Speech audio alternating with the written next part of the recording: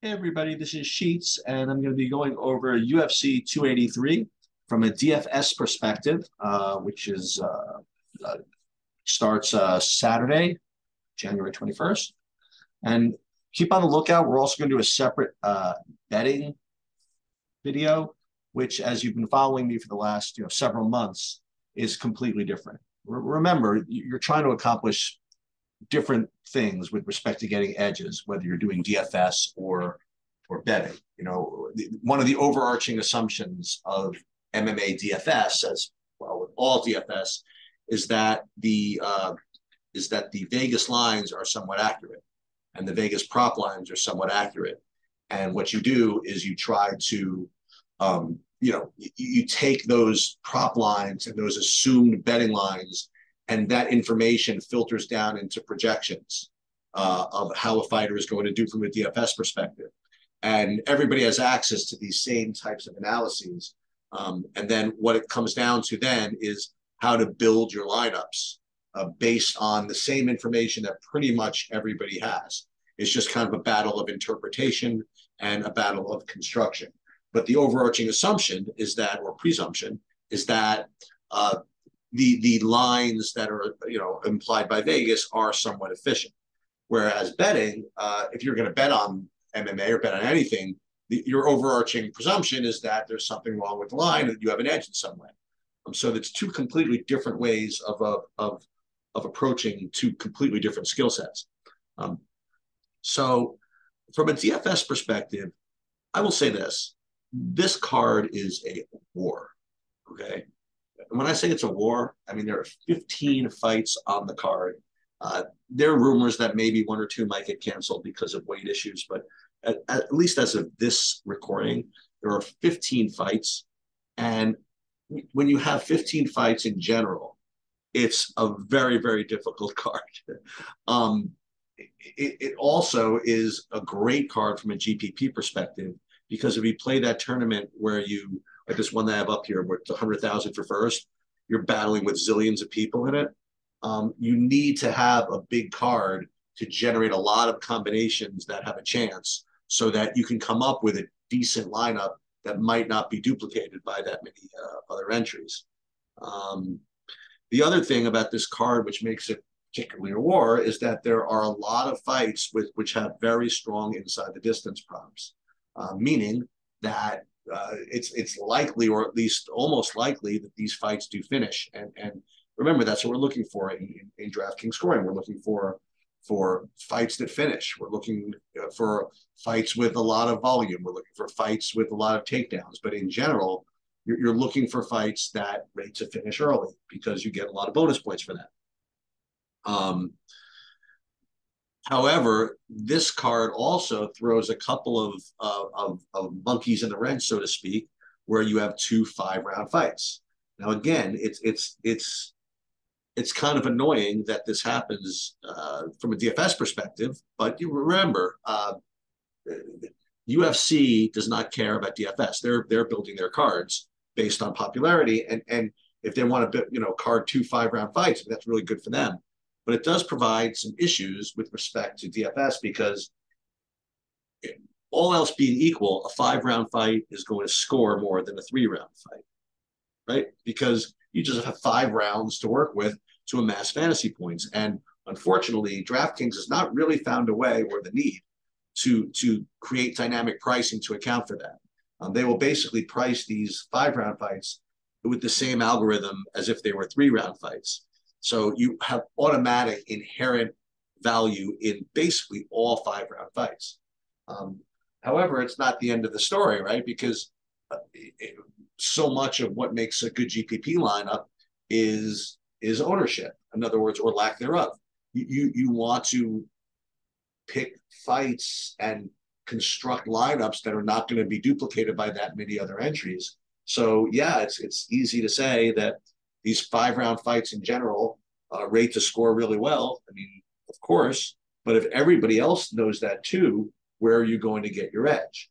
Maybe it's better to take fights that rate to score less, but do have several outcomes within that, that shuffle box, so to speak, that outscore the 5-round fights that are going to be much higher owned. So whenever you have one 5-round fight, which is every card, that's already difficult.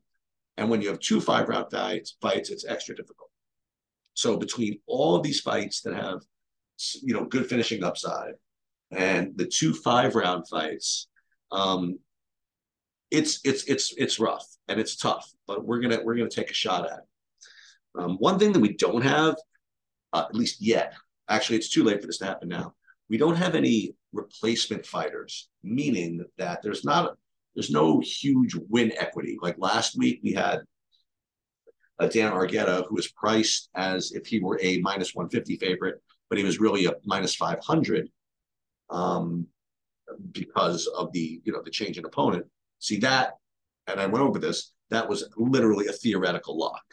You could not, at least in my opinion, avoid playing that. Now it turns out that only 40% of the people played him. I think people try to get a little bit too cute, and he smashed really easily. I mean, he put up 100 fantasy points basically in a tuxedo, and I'm pretty sure he was on the optimal as well. Nonetheless, I want to approach this slate two different ways. First, I'd like to make it easy for you. Then we're going to make it kind of hard for you, right? So let's make it easy first. We have a 5-round fight between Jamal Hill and Glover Teixeira, and the pricing is awesome. It's 8,400 and 7,800. Awesome in that there's no one guy that's priced better than the other, because this is what really the odds are. Jamal Hill is about a -140 favorite, and he's priced as if it was about a -140 favorite. Teixeira is about a 130 underdog, and he's priced as a 130 underdog. The thing is, though, is that it's number one, it's a 5-round fight, so you have an incredible amount of time to work with, and number two, it's got an extremely strong inside the distance prop as well. This fight is about a -450 or so to finish, which means about 80% of the time this fight finishes.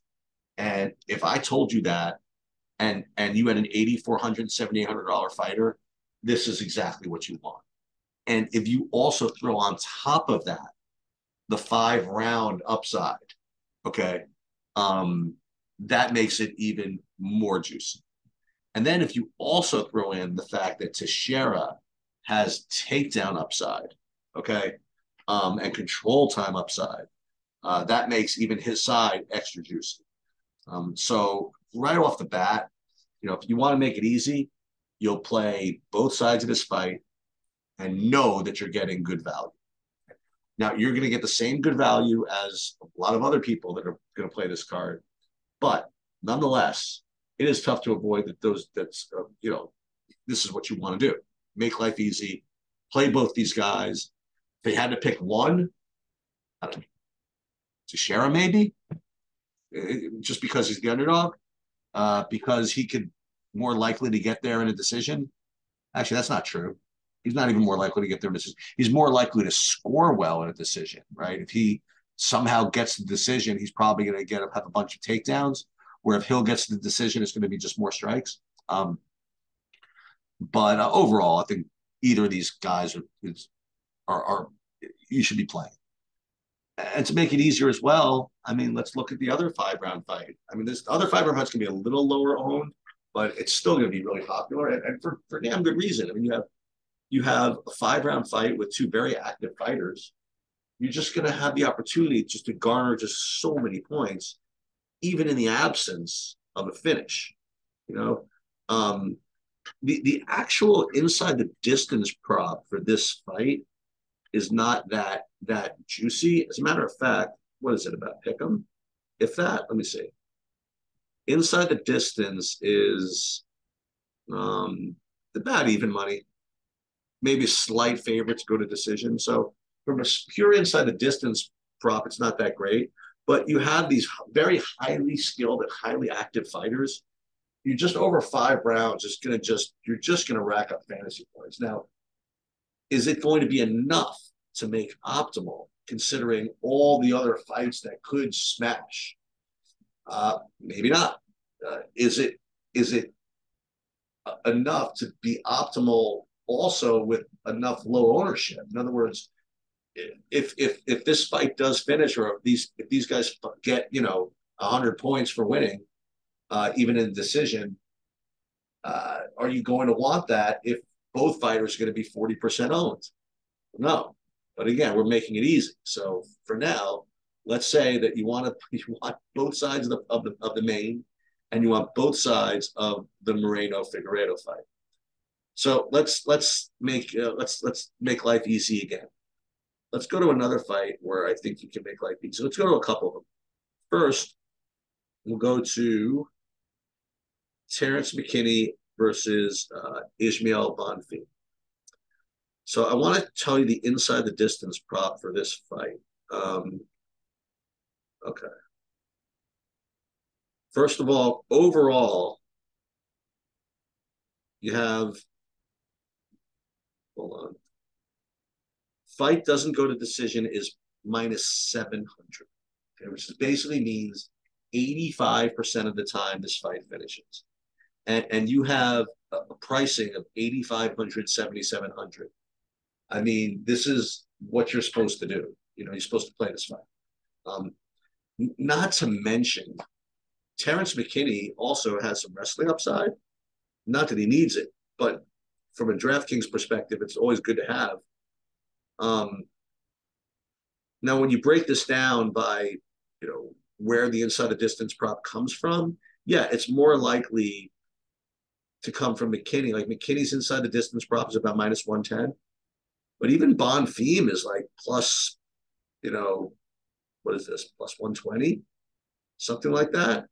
So I think both these guys are really live and really, guys you're supposed to play in DFS. And you want to make your life easy, you'll play both of these guys. So we're already turning a 15-fight card into something really, really small. You have the main event, you have the co-main event, you have McKinney Bonfim. I mean, all these fights rate to score really well. Which side you take, I don't know, but you should probably grab somebody from those fights. Okay, those are the easiest fights to deal with.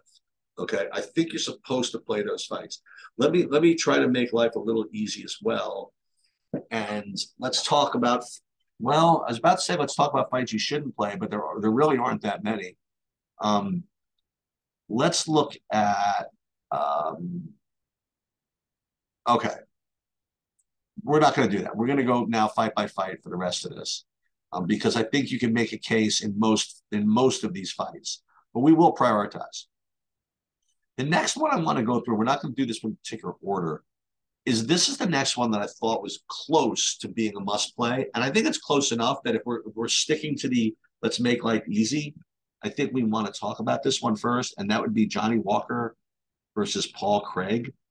These are two guys that are this is just not going to decision. Now, again, I say that it's not a very statistically, smart thing to say, but look at the inside the distance prop here. You have fight doesn't go to decision is minus 600.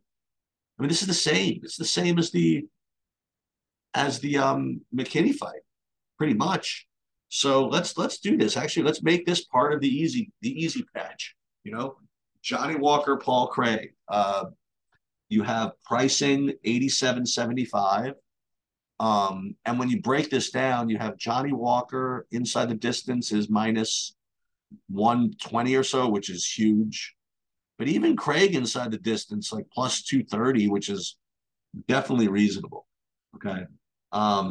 So I think that you want to take both sides of this fight as well. So we already now, I mean, we're turning a 15-fight card into basically, now we have 4. So, like, for example, if you wanted to do this, you could play, let's say you want to take all the underdogs in those fights I just mentioned.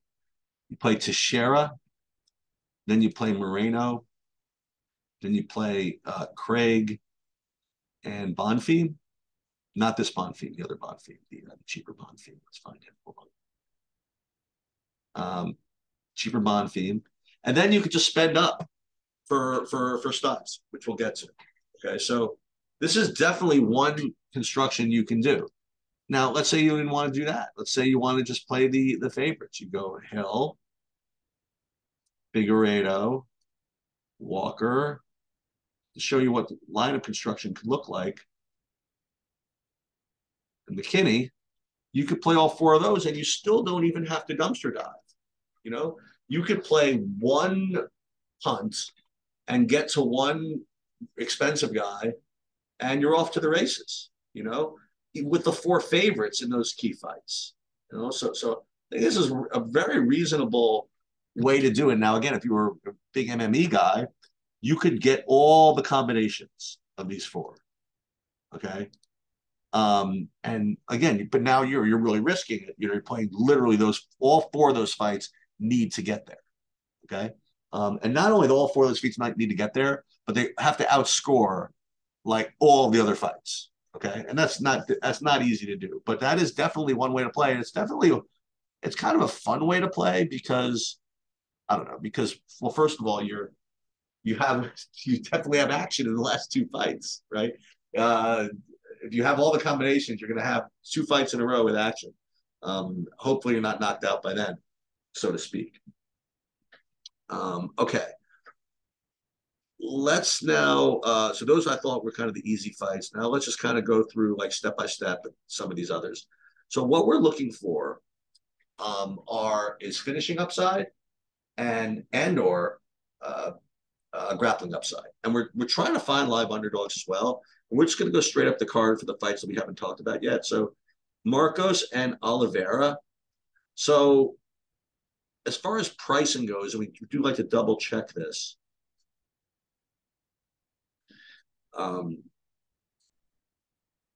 8,800, no, 8,600, 7,600. And that actually corresponds rather nicely with the actual money line. So you're getting no edge there. With respect to inside the distance props, you know, given those other fighters, I think that you're really looking for an inside the distance prop of pick 'em or better, unless you're going to have a whole bunch of grappling upside, which you really don't have that much of in this fight. Should I say that? I mean, it's possible one of these guys goes for a bunch of takedowns, but it's not a smash spot. In other words, it's not going to happen, every time. So we'll take a look at the inside distance processing. Marcos is plus 250. Oliveira is plus 200. I mean, that's all right. I mean, like Marcos, for example, he's a plus, what's that, 300? But you compare that to, say, Paul Craig, who was plus like 220, right? Well, actually, it's the same kind of plus 240 at much cheaper. Actually, you know what? I think the difference in ownership between Craig and Marcos might make Marcos a good GPP play. Because we'll look at this again. Craig inside the distance is plus 240, right? We're kind of splitting the difference here. So Craig inside the distance is plus 240. And Marcos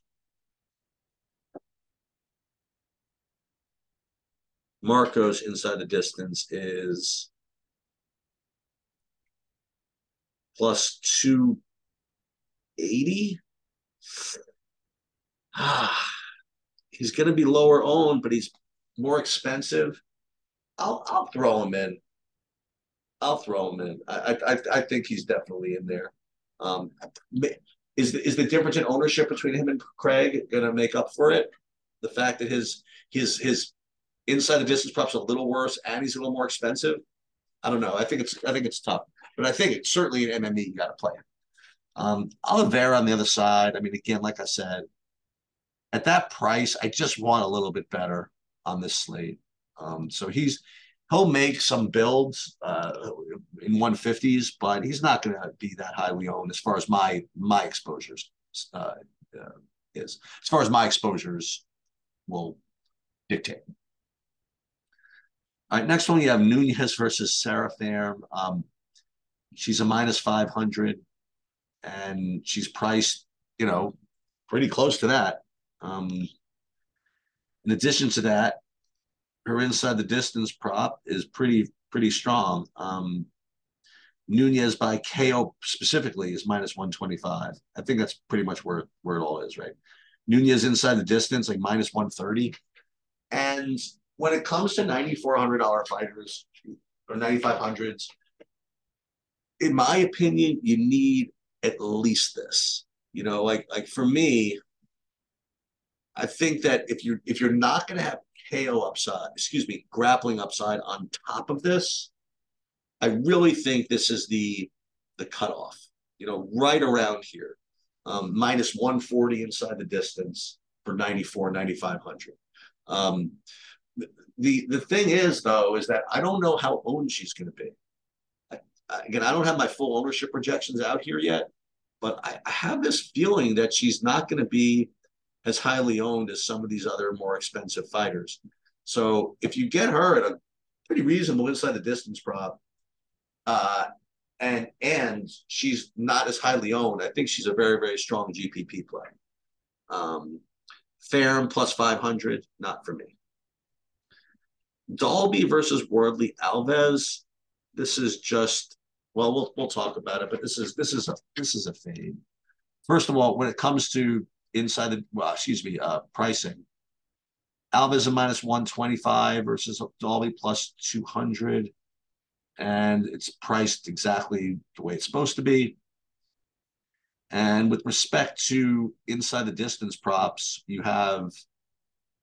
it's really poor. You have fight. Well, I shouldn't say really poor. Fight doesn't go to decision. It's about a pick 'em. I thought it would be worse. What is Alves? Can you get? Like, is he plus 200 maybe inside the distance? Let's see. Not quite. It's like plus 230 inside the distance. Plus 230 inside the distance at 8,300. I don't know. Maybe that's not terrible. I mean, okay. So what I'll do is I'll do this. Dalby, we're not betting, okay, because Dalby's inside the distance line is a disaster. He's like plus 300, something like that. But Alves at plus 220. I think they're going to make the GPP pool. I just do. Boy. Again, in 20 max, 3 max, whatever, I just can't play them. But I have to say that on this card, these guys are going to be so low on both these guys. You're just going to have to play them. So, unfortunately, that's going to be probably the theme for the rest of this card. Is just that you could avoid the plus 500s, but everybody else is probably in play because of low ownership. We talked about Bonfim McKenna, McKinney. Stammen versus Lacerda. All right. So first of all, let's look at the money line here. He's a minus 380 or so, minus 350. He's being priced pretty much as such. When it comes to the inside of distance prop, again, for 92, 9,300, we need either an inside the distance prop at about pick'em or significant grappling upside. So Stammen inside the distance is extremely poor.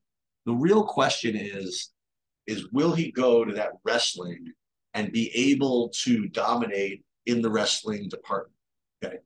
If in fact he can rack up enough points to pay off 9,200. And on most cards, I just had this feeling that you're just going to need more in general. And if he goes to decision, which he's going to do most of the time that he wins, and he scores a 95 or 100, I don't think that's necessarily going to be enough. So I think overall, he's just not going to make my 20 max builds. Now, again, he's going to be low owned. Probably have to sprinkle him in GPPs and MME, but your overall best plays, I wouldn't play him. The Lacerda play is interesting. His inside the distance prop, let's take a look. I mean, it's really not interesting. It's plus 600. I just can't do it. Just the math doesn't support it. So he's not going to make it. All right, Almeida versus Abreu, the guy who's going to lose. Um, Almeida's minus 1,000, and his price is, well, this is the most I've seen. It's 9,700. Okay. Um, so what do you need for 9,700? Well, first of all, you have to remember that what you need is not what doesn't mean that you could put him in your lineup if you get it, because you have to be able to fill in the rest of your lineup. So, but for 9,700 in a vacuum, I mean, you need, boy, I would say guaranteed first round, either guaranteed first round in 1 minute, right? Or guaranteed 1 minute, guaranteed round one with multiple takedowns, probably, or maybe a round two with maybe 5 takedowns. Here, what I want to do? I want to pull up this tool here so we can play around with that just for fun. Okay. All right. So just for fun, we're going to pull up MME. Again, this is kind of a fun thing that I created so that people can sweat their lineups. Like if they have to they don't want to wait for the results to come in on on DraftKings. This is kind of a scoring tool that I developed that you could like manually put in the data that you get from ESPN to see what score you would get. So let's just see, like, what do you need to get like 120 points? So let's say that, so for Almeida, if he wins in the first round, put first round win there. Let's say one takedown, and then he controls him for, say, 2 minutes. Makes sense? It's 120 seconds. And let's say you put it, I don't know, 40 significant strikes, or let's say 50 total strikes. Can you do that? All right. So if you could do that, 50, but this is tough to do. 50, can you have 50 strikes in 3 minutes? And 40, I don't think so. So let's be a little more reasonable. Let's do this. So this is being probably perfect. It takes him down, controls him for 2 minutes, 30 significant strikes, 40 strikes total, first round win, 112. So that's probably not going to be enough. I mean, 9,700, you need 120. Now, you could get the quick win bonus, right? So now, let's say we put quick win bonus here. Now, if you put the quick win bonus, you can't have 120 control time, right? Probably going to be maybe 15 seconds of control time, if that.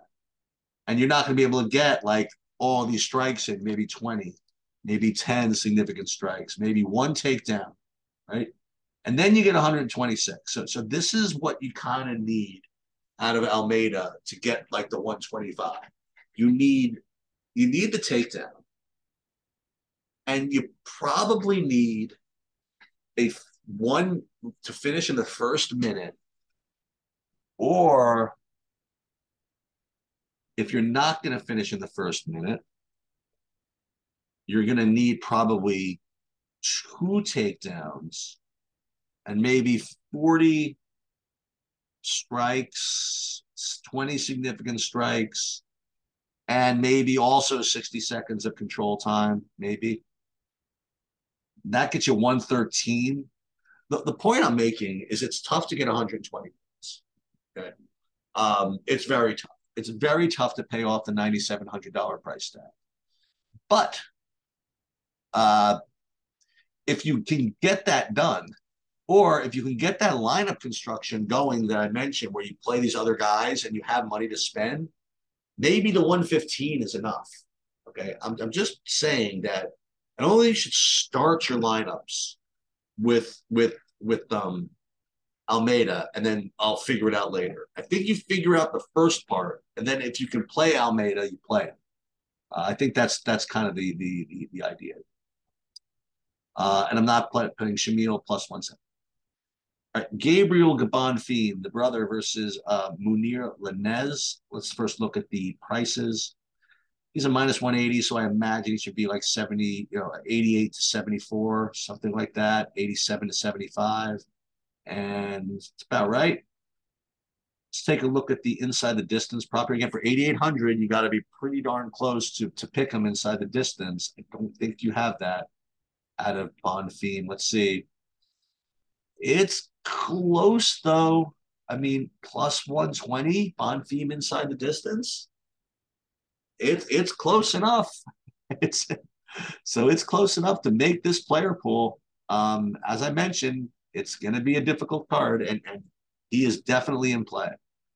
Lazez, I want to see plus 300 at least inside the distance. Doesn't quite get there, though. So Lazez is probably not going to do it for me. But Bonfim definitely makes the list. All right, Gregory Rodriguez versus Bruno Ferreira. You want another great inside the distance prop? Let's look at this one.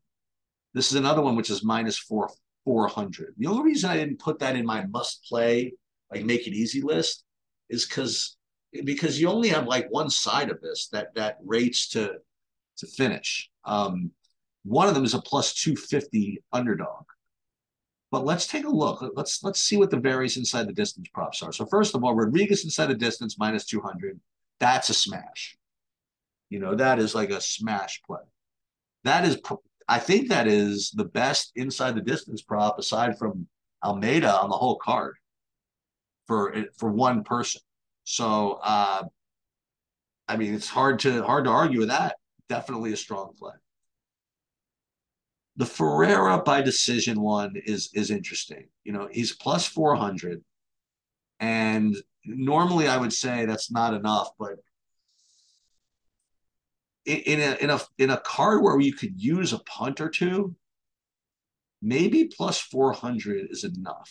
He's only 7,100, so if 20% of the time he gets that finish at 7,100.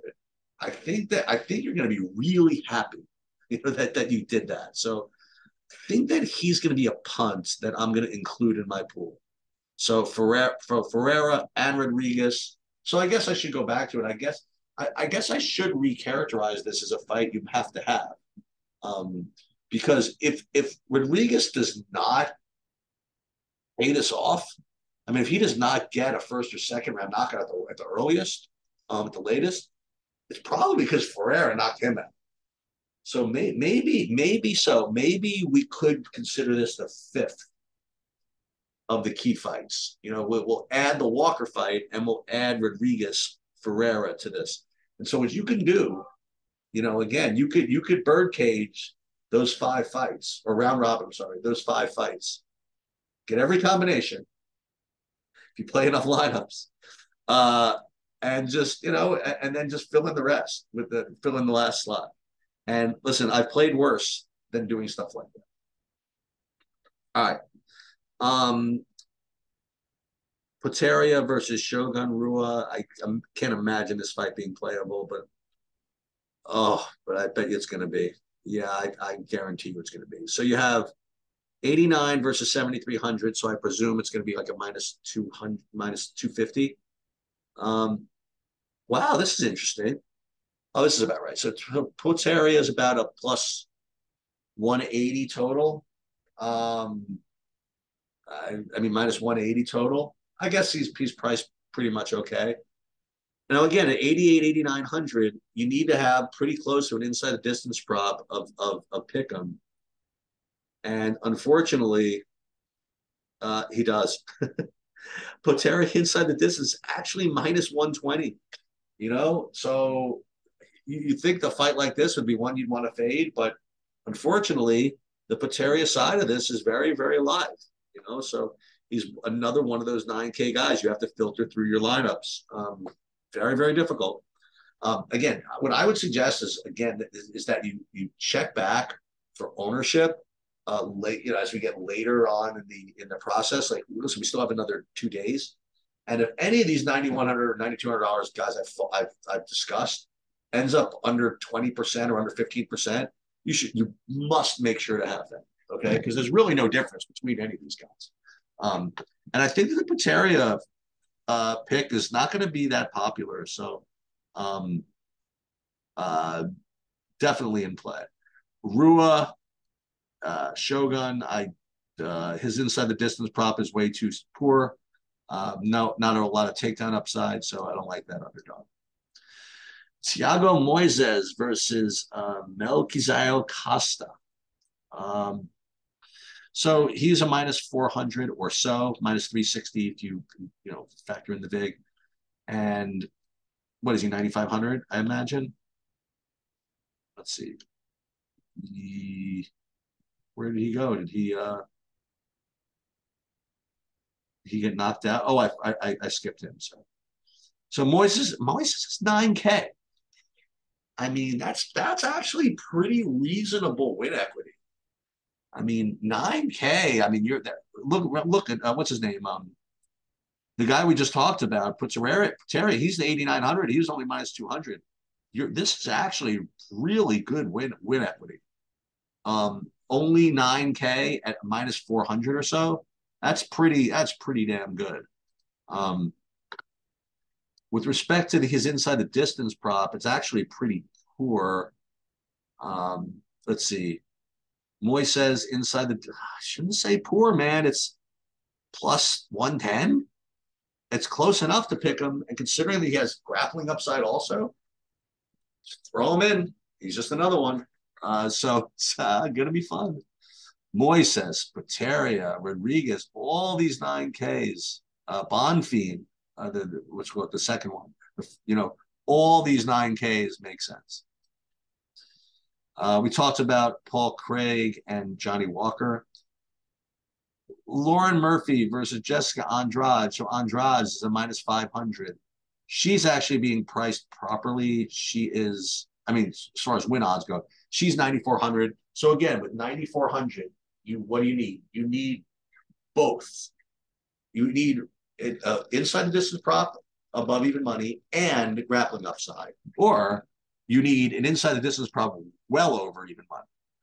And I don't think you get it out of Andrade. Oh, I hope not. Andrade inside the distance is plus 110, maybe plus 125. It's just not quite good enough. But I have to say again, I mean, just barely not good enough. If you're playing 150, you got to have some of this.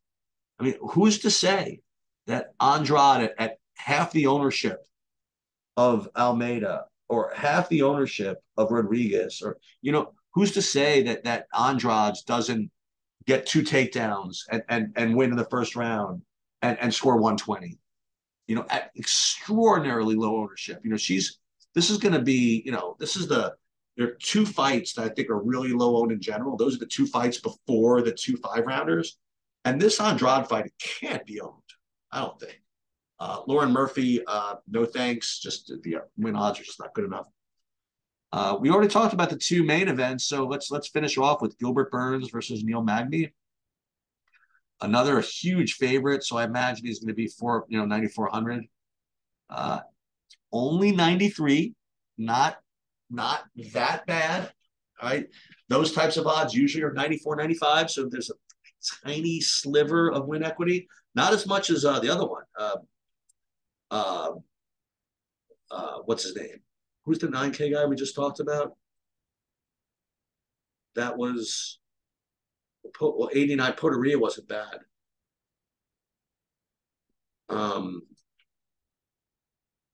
Andrade, no, it wasn't Andrade. We already talked about Walker, Craig. Yeah, it was Poteria. Poteria at minus 300 at that price is. Oh no, she was minus 200. Also, Moises was the win equity. Moises, I mean, that's a big gap between what he should be priced at. I think he should be 9,400. Nonetheless, Burns is priced relatively well. Let's look at the inside distance prop, though. Burns inside the distance is good enough, man. It's minus 110 plus some grappling upside. So here's another one. It's going to be tough. Neil Magny, it's just not good enough. Plus 380. Just don't bet on plus 380 guys. The only time you bet plus 380 guys in the UFC DFS is when his entire win condition is based on KOs, which is why I don't mind something like Ferreira, but even he's not minus plus 400.